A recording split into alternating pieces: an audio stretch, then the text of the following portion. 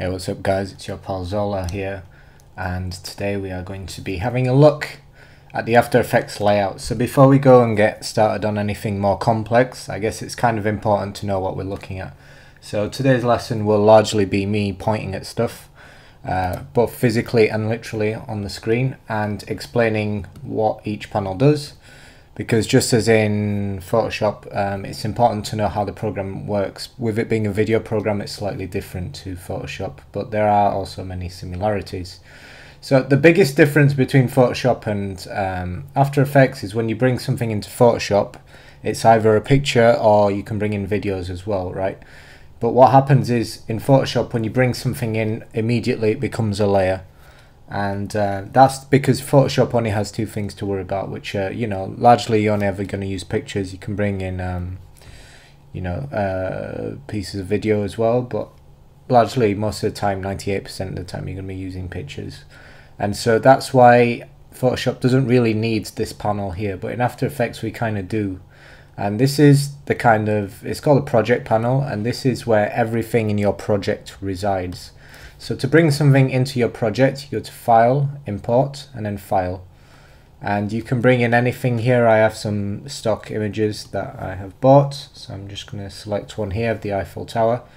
And now this item resides in my project panel, and I can just hit Control I again to import, and I can even import, like more than one at once. So I'm going to shift click these, go to import, and now we've got some more items. So if we click on these, we'll get a bit of information. So this is 6000 by 650 pixels by 5000. It's at an aspect ratio of 1, which I'll explain another day.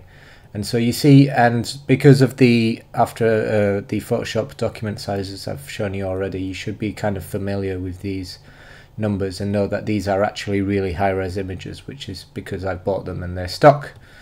And if I expand this panel here, you'll see at the moment I've only got the comments and the name. If I brought in a bit of video, so let's do that. I'm trying to think where I have a bit of video. I'll bring in one of the tour animations I did for the Chainsmokers, so let's just bring in this one.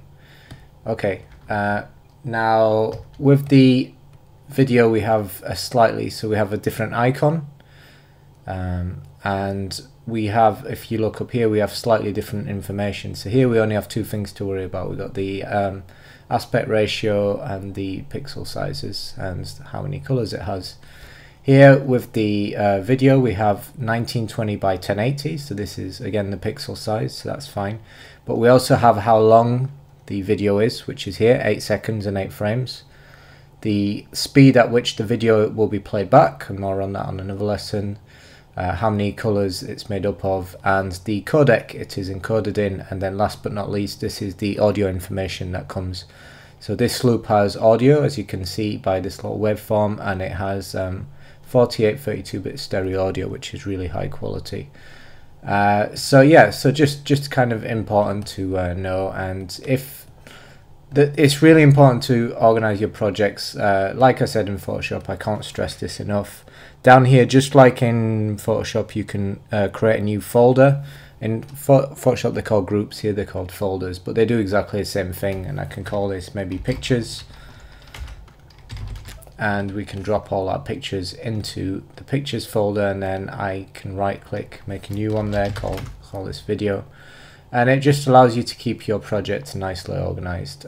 This color tab, I think by default, is somewhere down here. The first trick I'm going to show you, and this is one of the main shortcuts, is if you press tilde above any window, it will maximize the window in your screen, and that's super important because sometimes, especially if you're working on a laptop or a computer with a small screen, it's so important to be able to maximize your windows, especially because you don't have a lot of room on the screen to put all these panels. So yeah, I'm working on a big ass screen, it's like 30-inch, but it's useful to know the shortcut anyway to maximize the window, and then just press it again to come out.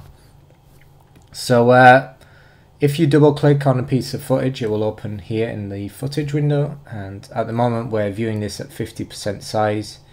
You can do fit up to 100%, and this way you'll be able to see, no matter how big this window is, your image will scale to the size of that, which is kind of useful. So here we have like a temple.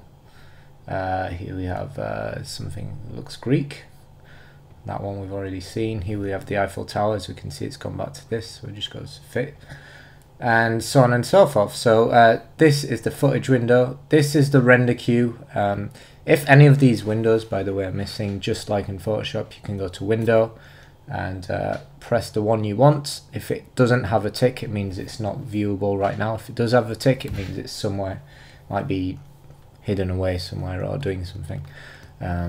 Not to worry about that. The composition window, we can't see anything yet.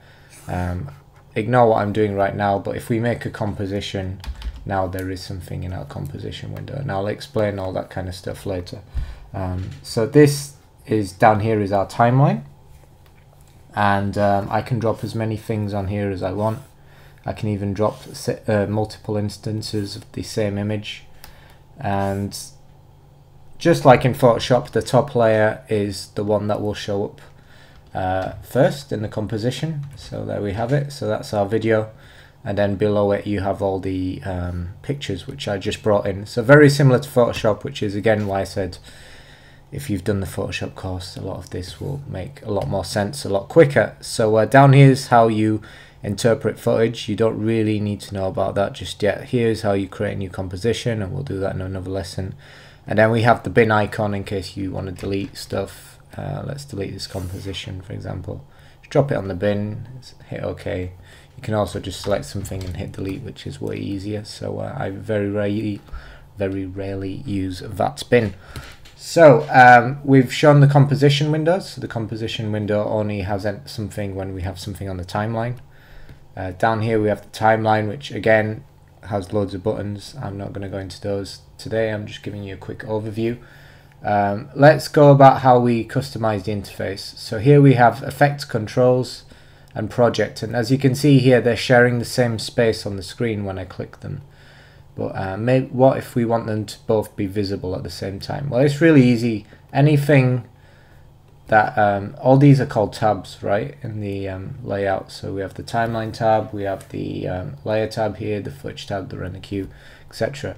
To move to reposition the layout, literally grab and move. And so you'll see here now we have lots of different options. If I drop it on the middle, it's going to make a new tab. If I drop it to the bottom, it's going to dock it to the bottom of this area that we have, which is what I'm going to do. If we drop it here, I'll make like a new window to the side, and here I'll make a new window to the left side. So let's just say we want to dock it at the bottom of project. So there we go. And so what we've done now is they're still sharing the same vertical space, but now, and as you can see, this is dynamic. If I drag it up, this is going to get, you know, less room and more room depending on if I pull it up and down. And if I want to take it back, only thing I have to do is highlight it till we get this little bar up here, and you can drag these left and right. And so like the whole of the layout is super customizable. So if for some reason I wanted to put the the timeline down here, which would be incredibly idiotic, I could do that. I can bring it back, put it there, which is where it was before. If I actually usually keep like the footage window down here, like really small. So if I want to view something real quick, I can just like double click it and it'll open down here, and I'll be like, oh yeah, that's that picture. Or if I want to watch a video, just double click the video and I can kind of like scrub through and see what the video is doing. So that's kind of useful. Up here we have the panel, which has all your tools, a bit like again in Photoshop, the tools panel. And this again will change based on what you have selected. As you can see here, as I select stuff, like things down here are changing. And we'll get to all of that in another lesson, so I'm going to close that. So you can see we've kind of lost our footage panel here, so I'm going to pull it back up. Down here we have, on the right, we have our effects and presets, which just are actually up here as well. So if you come down here, we have all the presets and effects. Here we have brushes. I'm going to close brushes, I barely use them in Photoshop. Here we have the preview panel, and again I'm just skimming over these because I will show you all these in another lesson individually. I'm just showing you that they're all here, and you know, we can rearrange the layout however we want. If you've got the layout somewhere where you kind of like it, and you're like, you know what, I want to save this as a layout. You go up to here and there's these like 3 lines, and you can either reset to saved layout, which if you've messed your layout and you've lost panels that you want to get back, you would do that, you would reset. You can save changes to this workspace, so if you've already named it, as you can see I have JZ, JZ2, and then my tutorials one, which is the one where I've squashed everything onto one screen. But if I select JZ2 screen, which is usually what I use when I'm working, you'll see that layout has changed, and now this is a composition, and off the screen on the other screen I have a big timeline. And I can come back to that layout by just clicking tutorials. It's a lot more intuitive than it used to be. Before, if you made a change, you used to have to overwrite, and there's lots of like preset ones in here which you can try. You can try the animation one. This will kind of like try and set you up to do animation. So maybe have a look with some of these, and maybe move some windows around for today, and just get used to importing footage into your project window. And as you can see, I've lost my effects, so I would just go here, and so the effects are here somewhere. Let's go back. Effects and presets, there they are, they're here.